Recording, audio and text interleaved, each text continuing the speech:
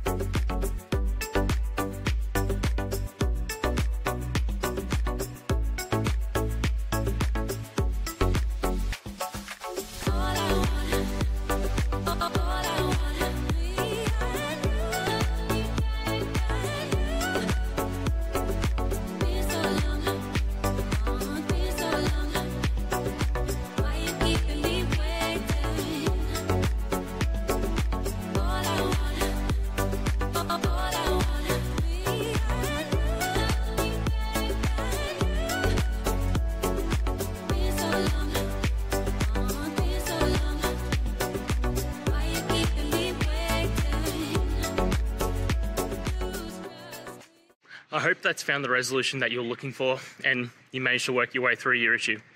Please, if it did help, hit subscribe. I'd really appreciate it. And until the next technical time you need help, have a good one.